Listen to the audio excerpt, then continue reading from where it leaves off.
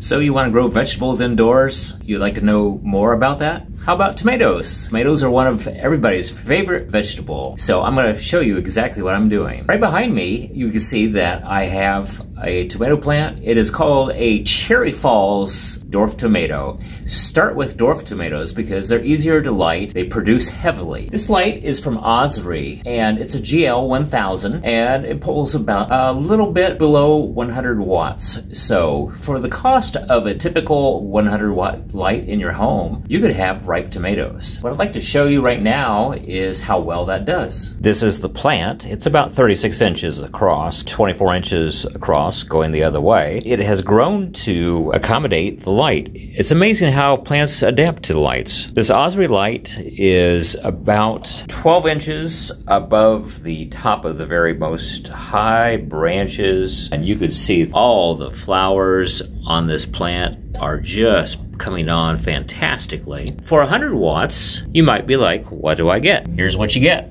Ripe tomatoes. Delicious tomatoes as well. And there's really not that much difference between the flavor of those or soil grown. You might wonder, how well does it produce? And the answer to that question would be that I have several green tomatoes that are forming all over the place. They're nice size too, so I like this Cherry Falls tomato variety, even though it is the first time that I've grown it. Based on the number of flowers, number of tomatoes, I would say that this has been very worthwhile and extremely easy to take care of, because what looks like a trash can is actually a reservoir of water and plant food. There's a small tube that comes out the bottom of that, and if you'd like to see inside the container, I will just go ahead and pull the lid off. You see down in the bottom there that the nutrients and the water have nothing inside to aerate, and this is the container that the plant is growing in. It's 6.6 gallons, and it is sub-watered from the tray that reservoir feeds into. There's actually a valve on the back side of this tray that gravity feeds the water level in. It comes up to about yay high and then will drop, kind of like the natural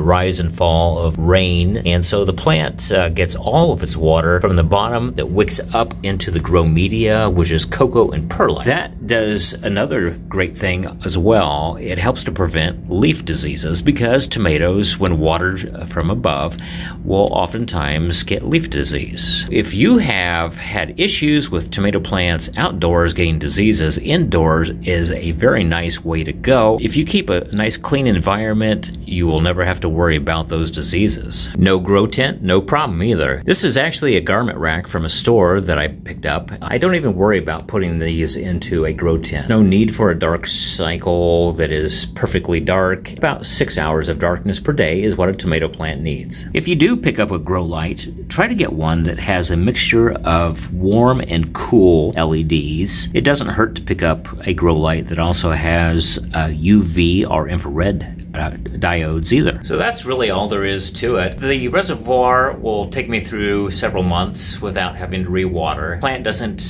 get all that big. With the indeterminate type of tomato, I should expect to see 8 to 12 months of harvesting tomatoes off of this plant.